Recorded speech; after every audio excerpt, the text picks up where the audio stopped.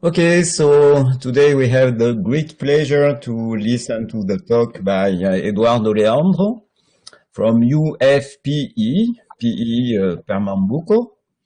And the title is A Survey on Applications of Localization of Real Algebraic Hypersurfaces and Group Representation Theory to Celestial Mechanics. So maybe you need an abstract for the title already. Thank you. Just before I have to ask to any participant to switch the camera off, please. Okay, thank you very much, Jean-Pierre, for the introduction. I kind of made a long title, which this I'm going to talk about, and the survey is really not.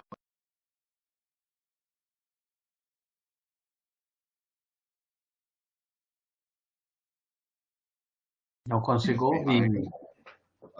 Then, and we will help.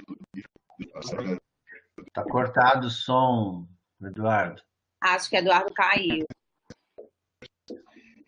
Levanta, Eduardo. For me to be here. Eduardo?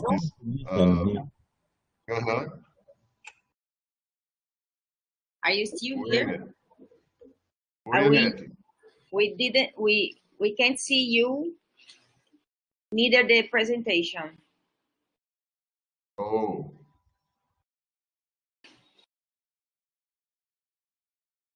Maybe you can share again. Can you see it now? Yes, it's okay now. Is it big enough? Yeah. Okay, so sorry. But I mean, I haven't really started yet. I was just showing this, the cover page. Okay, so once again, it's an honor to be speaking in this event. So I'm going to start with the localization.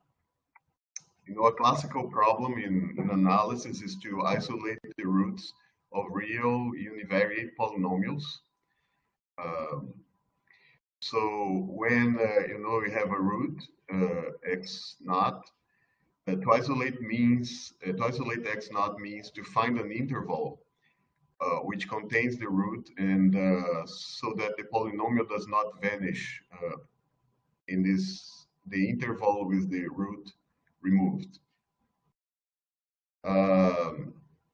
One of the oldest modern results on this issue is Descartes' rule of signs, which basically says that the number of positive roots of a real polynomial is equal to the number of variations of signs in the sequence of its coefficients, mod 2. And of course, it's at most that number. That's the maximum possible number of positive roots. So for example, if we have this polynomial x to the 5th minus 2x to the 4th plus 5x cubed plus x minus 1, it can only have, it has 3 variations of signs in the list of its coefficients. So it can have only 1 or 3 positive roots. Well, a very important result, for me at least, and for I think those interested in these issues, is this theorem by Lagrange from 1808, where he states that if you have a real polynomial with a single root in the interval a, b, open interval, contained in the real line with the origin, the semi-positive axis, real axis, real line, sorry, and the real part of the zeros of the other zeros of the polynomial are not in this interval. Then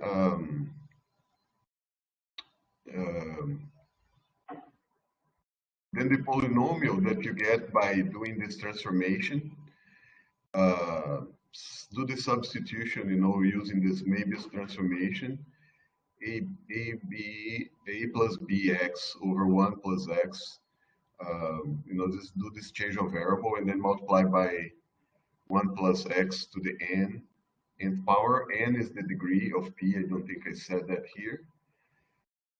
That will eliminate all the denominators. Then this polynomial has a single variation of signs, provided that a is sufficiently close to x naught.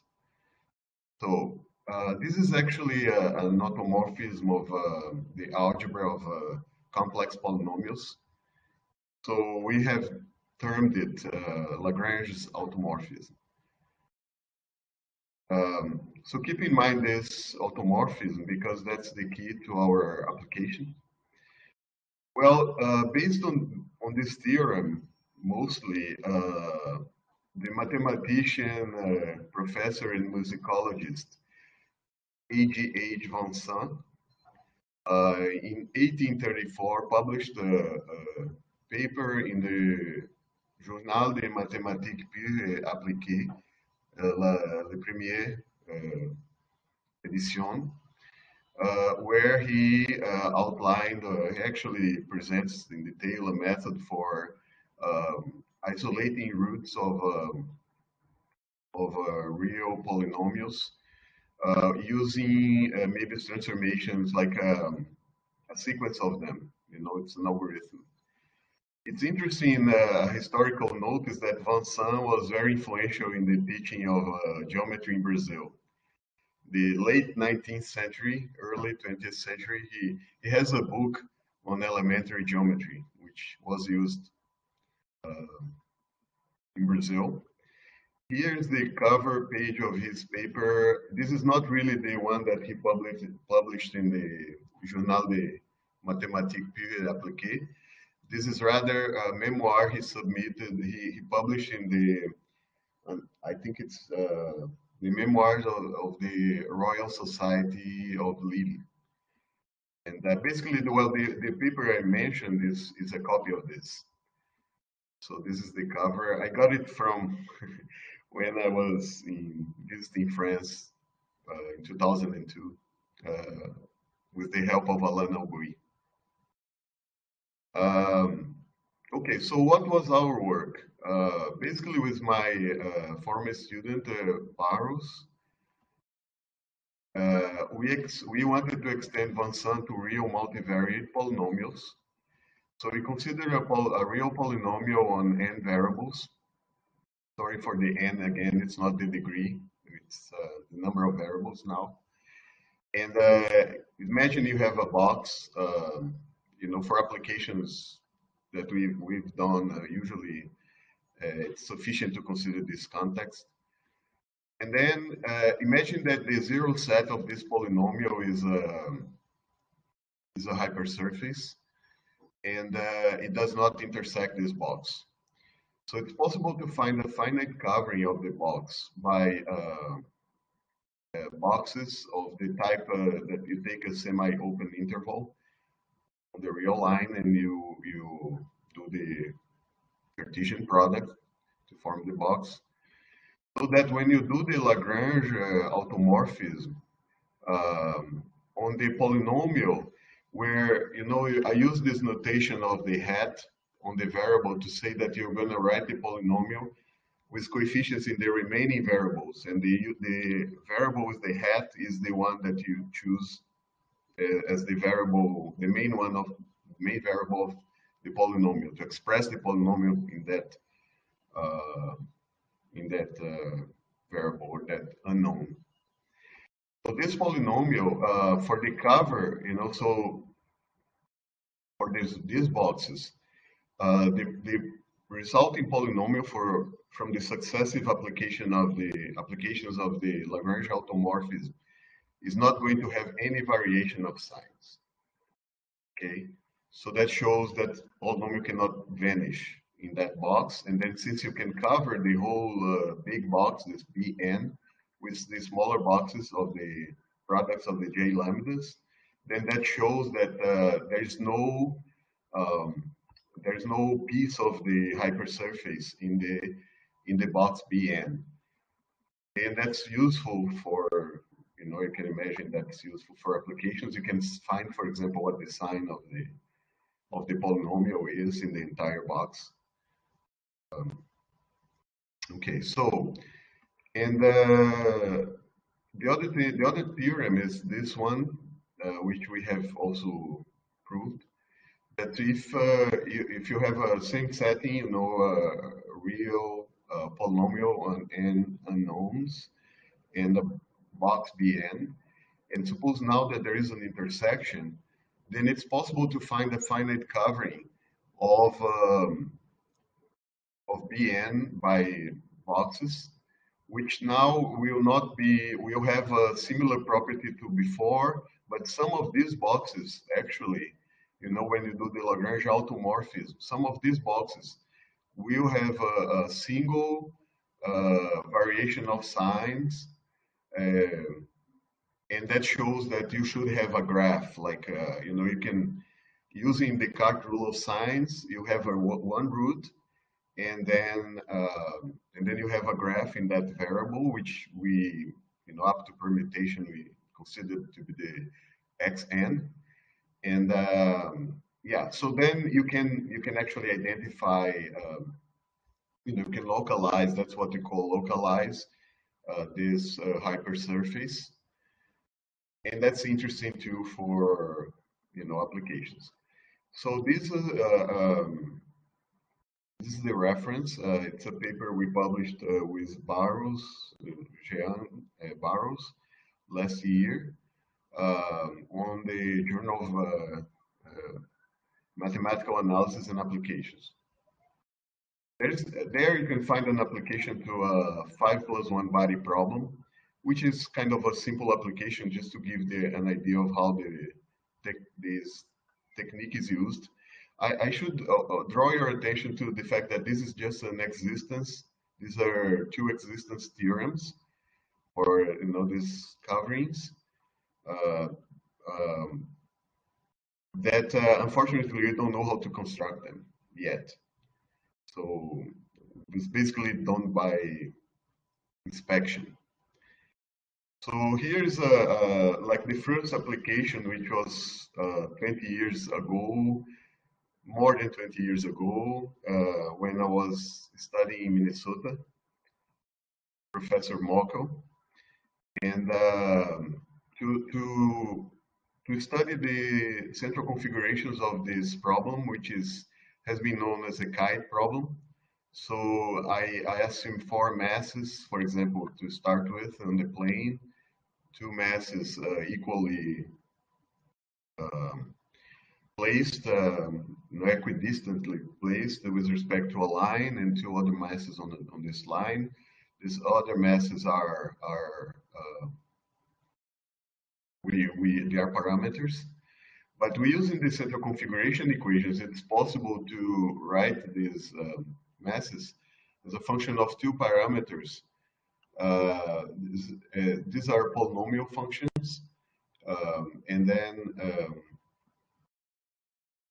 yeah, so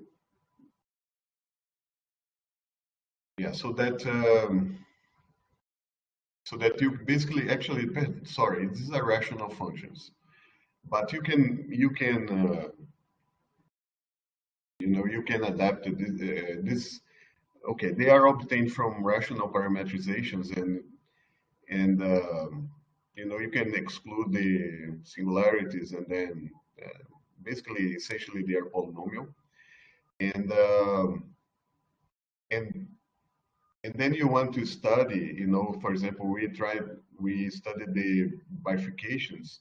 So we look at the Jacobian of these functions, and then numerically we find these 2 curves are the curves where the bifurcations, the values of the masses for bifurcations. And in order to show that the curves are like this, we basically use those theorems. At the time we just guessed that they would work. Where you have, for example, here you have the curve where the generate configurations appear, right? And then we check that, for example, if you look at the tangent vector to the bifurcation curve, you know, which is basically mapping using these two functions mu and nu to map the p equals 0 hypersurface. Sorry, yeah, here's just a curve, an algebraic curve. Then you can check that, you know, using these partitions mentioned in the theorem, which I call the Van Sam partition.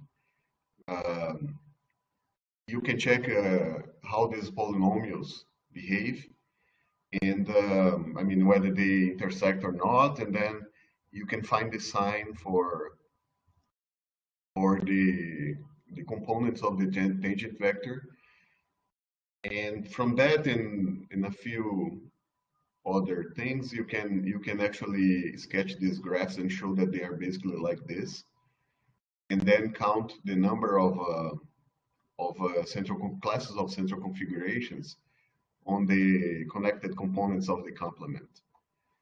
So this was like the application I chose to show you, but there have been others, like you know, we have studied the restricted four-body problem, the planar central configurations for that problem, and we have been able to count there too, including counting on the bifurcation set as well. And I think someone maybe, yeah, I think I heard that someone has already counted on these curves.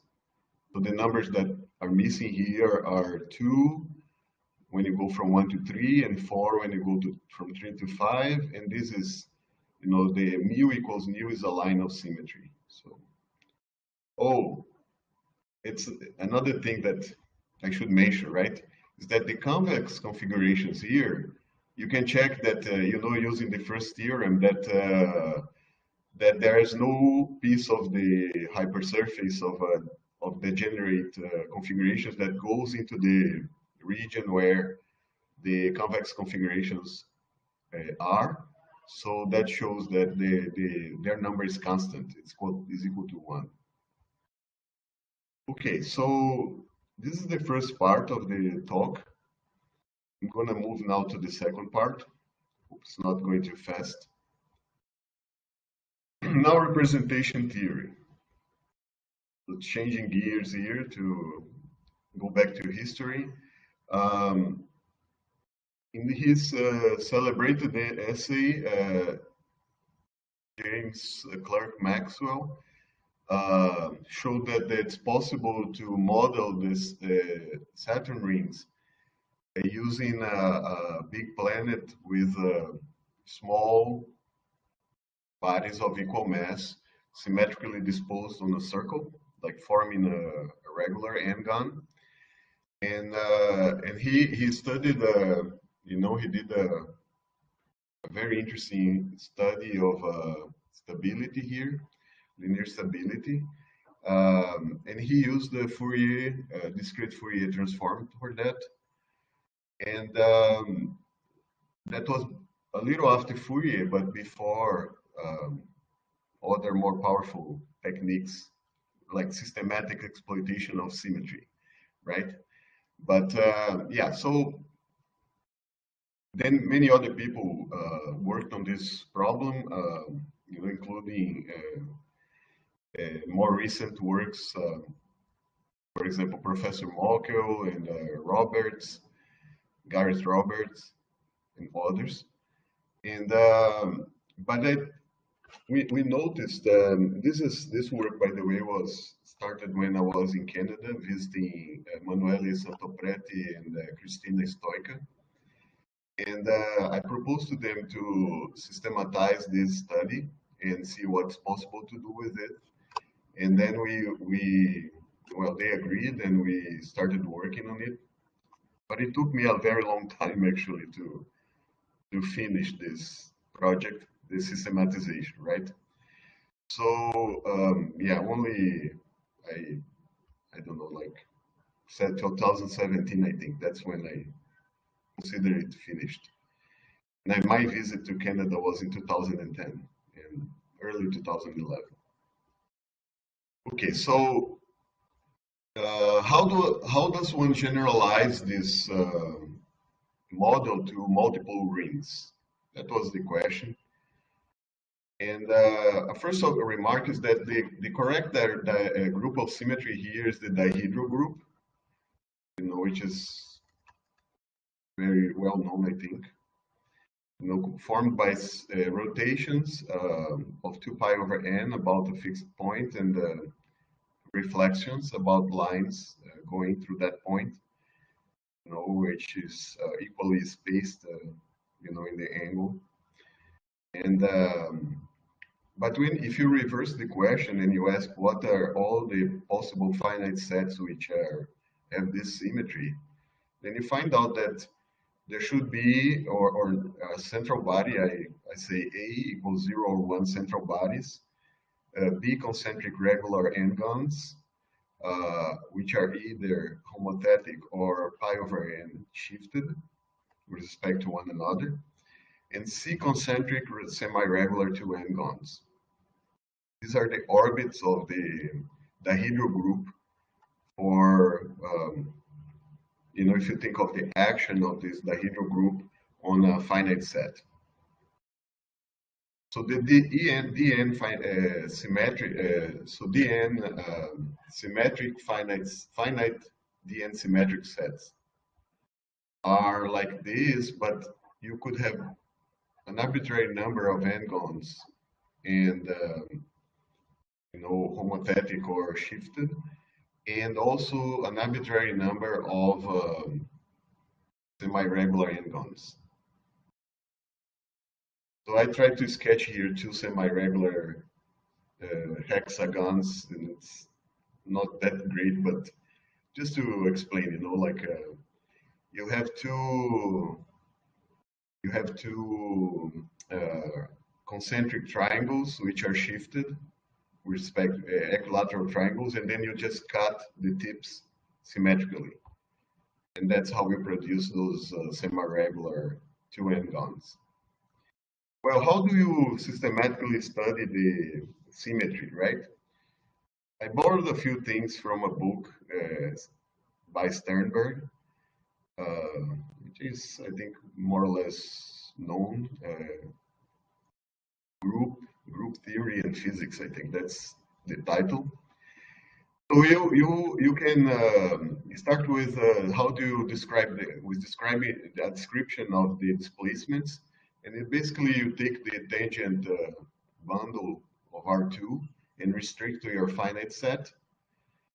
And it's a simple remark to decompose the bundle into tangent bundles to the orbits of the action of the dihedral group.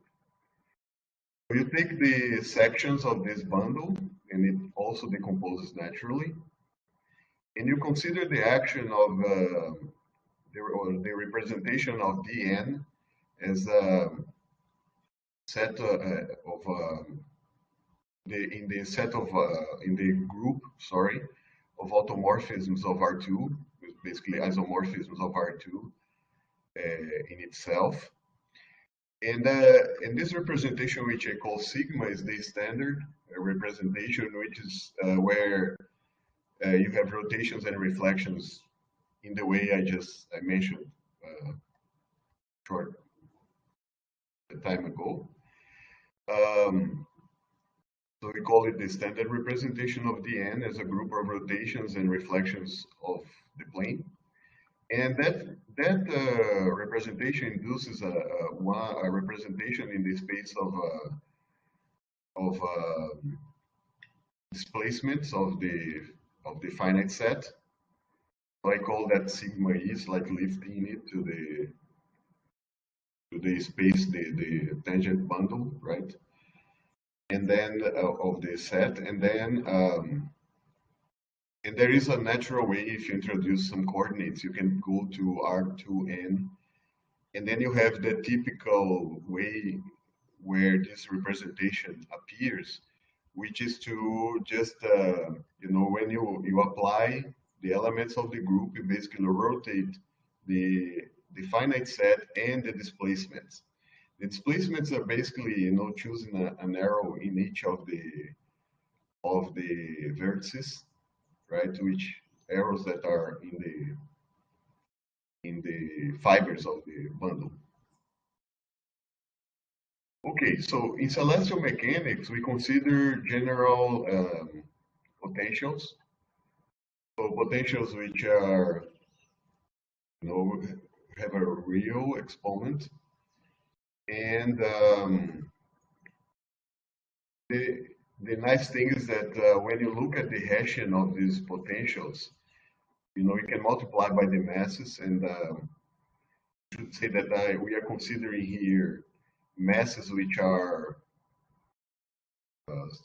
sorry, this wasn't mentioned in the slide, but these are masses, they are equal in each orbit. So each regular n-gon, each regular semi-regular to n-gon, they have all the same masses. That's necessary for these arguments.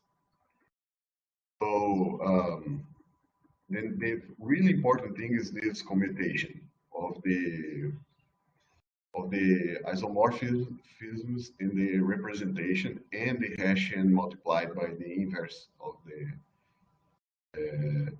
mass matrix.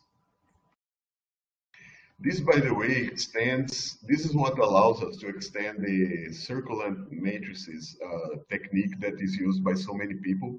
Well, I forgot to mention Professor Schmidt, Dieter Schmidt as well, whom I studied this stuff some time ago.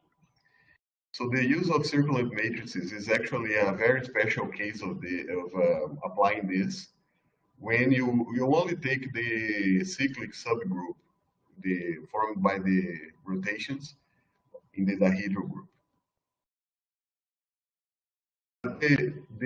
What happens is that once this is checked, then representation theories allows you to block diagonalize this matrix, M inverse times the Hessian of U gamma.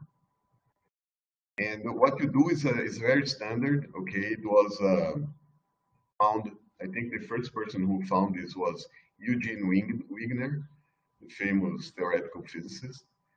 And he used Schur's formulation of representation theory as it was first developed by Frobenius.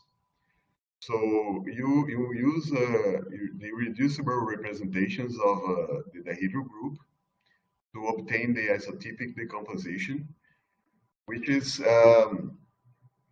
this direct sum decomposition of the space of displacements. And this decomposition is invariant by A, which is the matrix M inverse times the Hessian of U gamma at some configuration, at some symmetric configuration. Now, these isotypic components, these indices you see here, tau, alpha, phi, psi, and k, they describe the irreducible representations. But the isotypic components, they can be further decomposed. And that decomposition is A invariant. And that's what really optimizes the process of exploiting the symmetry of the symmetric set to study stability or bifurcations, So you do that decomposition, and the dimensions of the subspaces you get depend on the number of orbits you have, this A, B, and C. So the number, if you have a planet of the center or not, or if you have how many rings of n-gons, how many n-gons you have, and how many semi-regular to n-gons you have. Okay, so the form of the stability matrix, though, involves two other matrices. One is not a problem, is the identity matrix, and the other is it's a little problem. It's this matrix J, which is formed essentially by rotations by pi over 2 of each of the tangent spaces to the vertices of the tangent spaces to the points of the symmetric set, right, of your configuration. And what J does is it shuffles, it interchanges some of those isotypic components, which was something that was observed by Möbius in his paper when he did the study actually, I should say that in the case of this work of Möbius, it is actually he gets this decomposition, but yeah, he gets this decomposition for one regular and gone. Okay, so this is observed there, but it's actually a general fact. And also for these components that I mentioned here, these isotypic components that I call VK, they have an additional decomposition in 2. Okay, before you, in these 2 decompositions, these 2 components actually are also A invariant. And in the case of the n-gon, they were found before. I should say that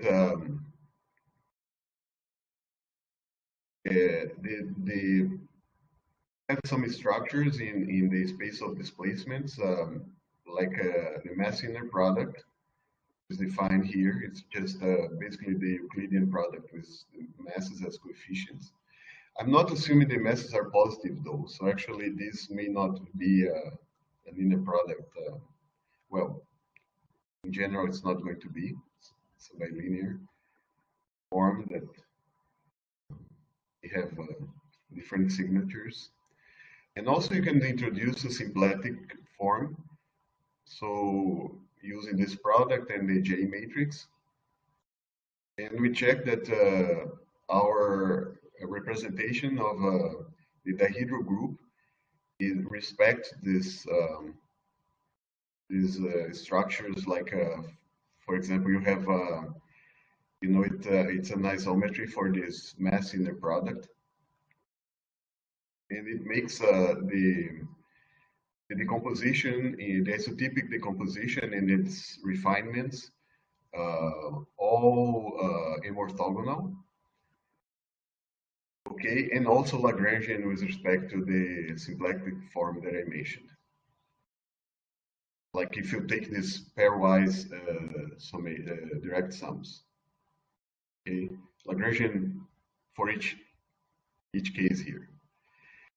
The basis for each of these invariant subspaces can be constructed explicitly. You can even try to draw the vectors. That's a very interesting feature of this technique.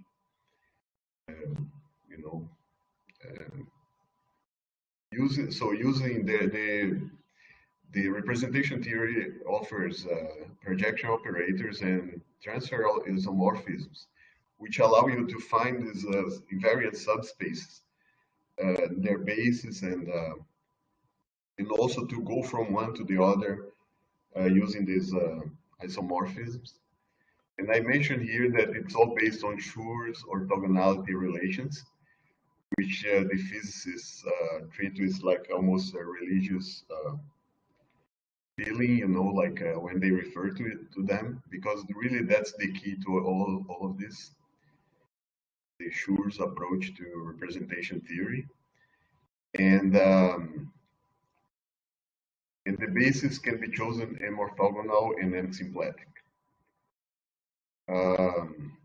Well, I haven't really done much as applications yet. I mean, one that is finished and I tried to do it as fully as I could is this to the rhombus family of relative equilibria. So basically, the rhombus family consists of equilibria such that you can normalize. I did not I mean, this semi-diagonal here is 1. This one is D.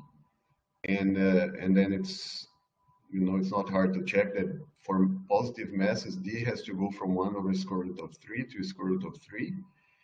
And when it does that, then the corresponding masses, which have to be equal on opposite vertices, goes from infinity to 0. So we consider that family, and we verify that the matrix A, which is M inverse times the Hessian, can be diagonalized. I think this was actually known before. I believe people like Bromberg knew this, because they could fully factorize the stability polynomial. But the interesting thing here is that well, it's not just the Newtonian problem. It's actually for the arbitrary exponents, even vortices. You can also do it, because it's not, the point is not the potential, is the symmetry, right? So, and this is a construction that as I said, we do with the projection and transfer operators from representation theory. So we draw, the basis for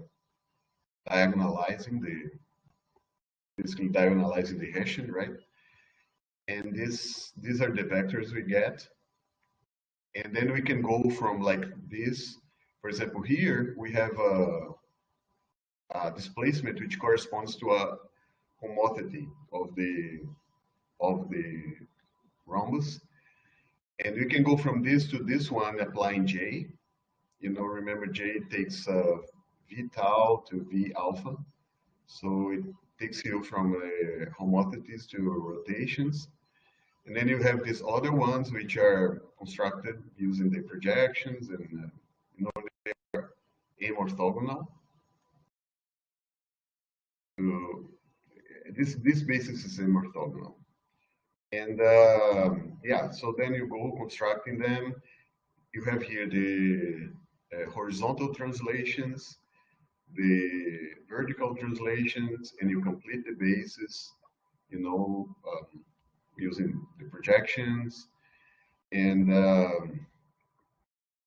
these are the eigenvectors. Oh, and yeah, so you can always adapt those bases so that they contain the displacements corresponding to the classical symmetries, right, of translation and rotation, and the scaling, like the homothency. Well, and finally here, the stability results. That's not really representation theory anymore. This is analysis, right? So we have checked that for the rhombus, for any potential greater than, with exponent greater than, well, it's -1 here, which is, actually corresponds to positive potentials, right? But I mean, it's, well, but because I call the potential 2 gamma plus 2. So, so for these potentials, you have linear stability, then you have instability for these other potentials from -7 to -1.07. That's actually the largest root of 1 plus gamma plus 1 over 16 gamma squared. And you have mixed in the sense that, for all the other exponents, in the sense that some of the members of the family, of the rhombus family, are stable and some are not. So, and by the way, this case here includes the Newtonian case, right? And it's interesting that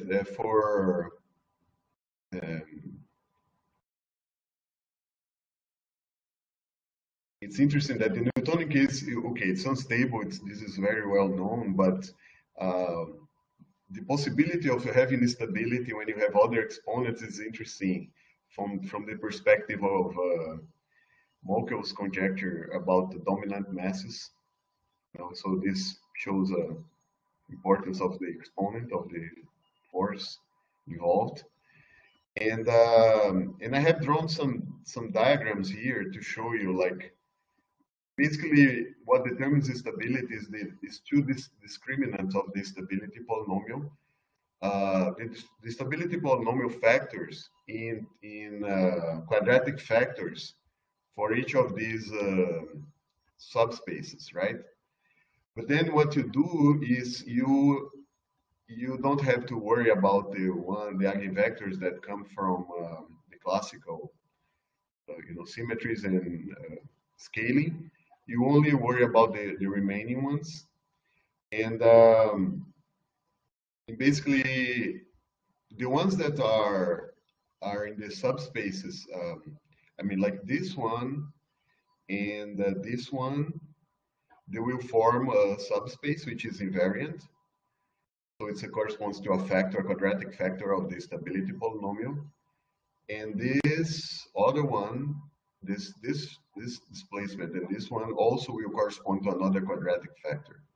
So those deltas that you saw in this, that you see in this picture, they are discriminant, basically, of those factors. And when they are positive, everything is fine, you have stability. But when they become negative, one of them, then you have instability in the corresponding two-dimensional subspace of the space of displacements. So I used here V as a variable, shape variable, which is actually, it's not really the semi-diagonal. It's the semi-diagonal with I think it's the square of it with a Möbius transformation used to simplify expressions. So I very much like this V as a shape variable for the family of rhombuses. And the 0 corresponds to the square, and the 1 corresponds to the most flattened rhombus, the most oblate rhombus. And so the intervals in red show where there is stability.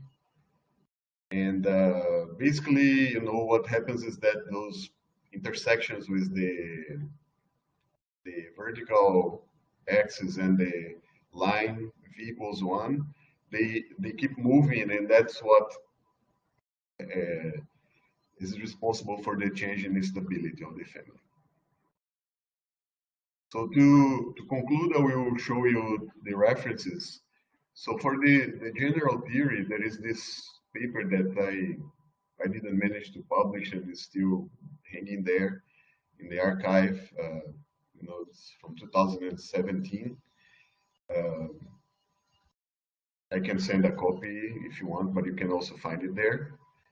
The factorization of stability polynomials of ring systems. The ring systems are these Dn symmetric sets. I think it's a natural name for them. Also reminds us of Saturn and its rings. And the second paper is about the rhombus family, which is this structure and stability of the rhombus family of relative equilibria under general homogeneous forces, published in the Journal of Dynamics and Differential Equation in 2019. Okay, so that's it for the talk. I thank you very much. I'm sorry I didn't put a thank you slide here, but that's it. Thank you.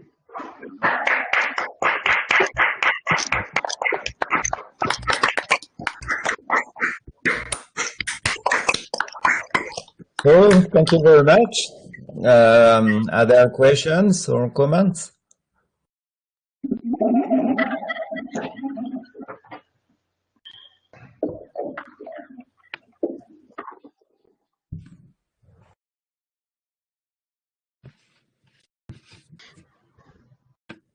Do you have any idea why the rhombus should be stable for those potentials, like bigger than? For those exponents?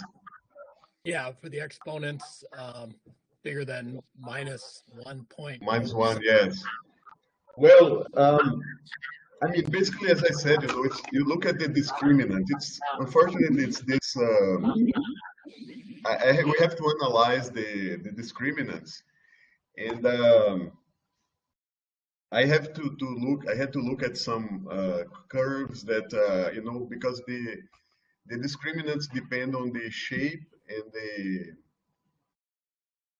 on the shape of the family, right? And the shape and the masses as well. And so the masses are changing, and it's not so straightforward. But I mean, it's an analytical. I don't know intuitively why that happens. It's just that I think the forces. I mean, it's like the singularity is not important when the exponents are positive, and that more or less goes into the negative domain for the exponents a little bit, and then it no longer works. And then that's only for an interval, because if you go and the exponent becomes very negative, then it comes back, but in mixed form. Like some are stable and others are not. Some rhombuses are stable and others are not. So I don't know. I don't understand that. So you haven't destroyed my conjecture yet, huh?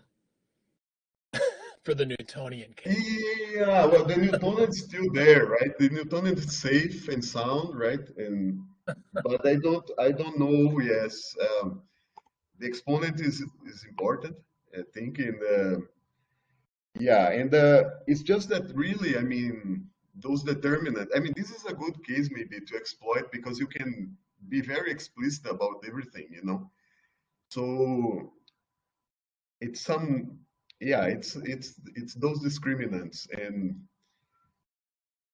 yeah, and the factors, I mean, like the worst factor is the one that is associated with the translations, which I think it's something that you notice when you studied one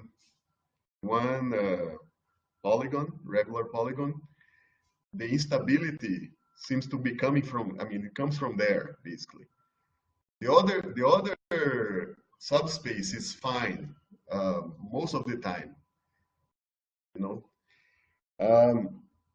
I should also say that, I don't see a rhombus as a rhombus. I see a rhombus as a ring system with two gons, concentric and shifted.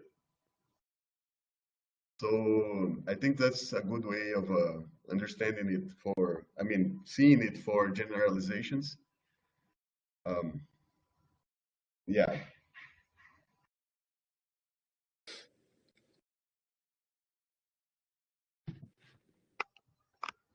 Other questions?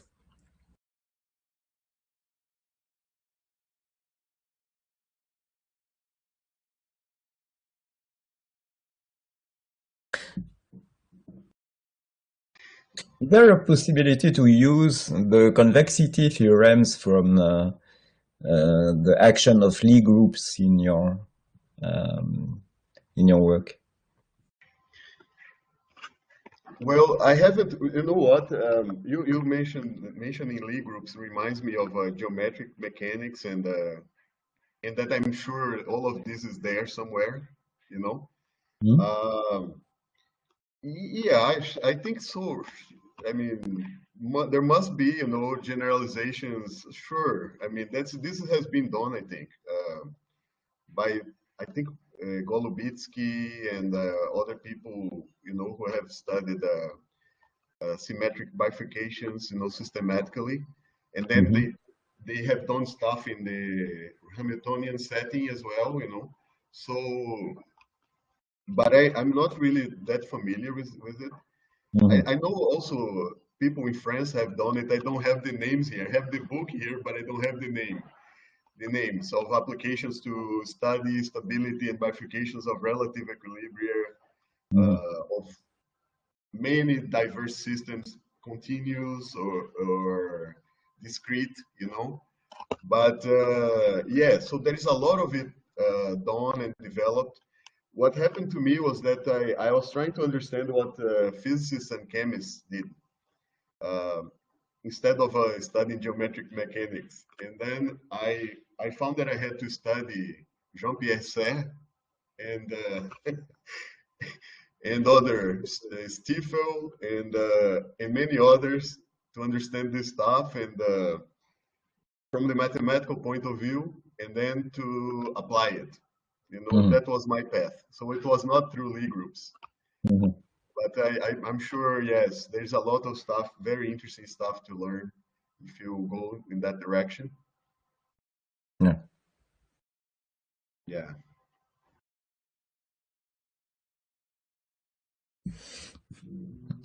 Yeah, it was very, very exciting, the contact with the physicists and the chemists. You know, it's very interesting. Really hard to understand exactly what they are doing, but they are so motivated, so excited about it that you get very involved in trying to understand from their perspective. But this is really classical in their field. You know, it's from the 1920s, late 1920s.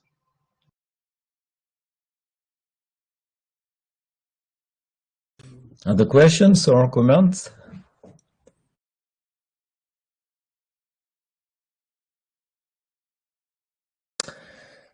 So, thank you again.